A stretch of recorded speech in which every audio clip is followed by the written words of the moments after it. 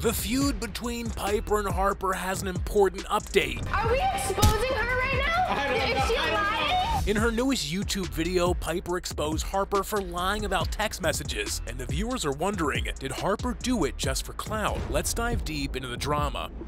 Harper Zilmer caused a serious stir online when she publicly called out Piper Raquel and challenged her to a boxing match. Piper, let's fight. She's coming for you. Oh, that was really scary. Being only 14 years old, her time on the internet is just beginning, but she has already amassed 4 million followers on TikTok. And being as feisty as she is known by her fans to be, she decided to stand against Piper, a well-established internet persona with close to 12 million subs on YouTube.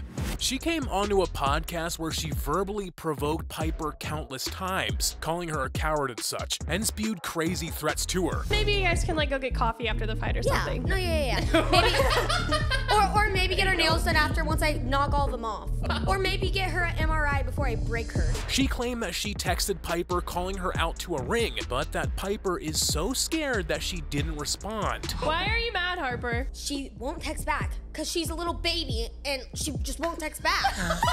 Are you scared or something? Text me back or I'm gonna fight you. The public was quick to take sides, and many of them chose Harper because of her funny and spunky nature. But now, Piper's new video has completely turned the tables because Harper is exposed, and it seems everything she said was a bunch of big fat lies. Something is seriously wrong here. I checked my Instagram, I checked my spam account, I checked my normal account, I even actually checked my text messages, which I really doubted that she was ever gonna actually text me because nobody knows my number, but legit, she did not DM me or text me. And to make everything even worse for Harper, Piper actually has all the evidence and shows it in her video. Supposedly it's through my TikTok, so let's see if she DM'd me.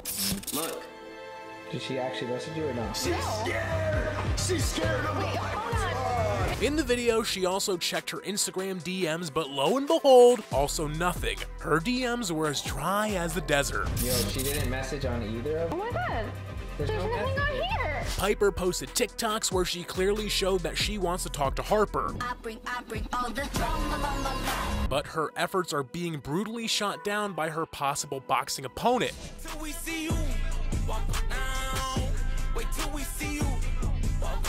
And it seems that bringing age into it wasn't such a good idea for Harper, as many people are calling it rude and immature, especially since Piper was being very civil in her messages. But what are your thoughts? Are you Team Piper or Team Harper?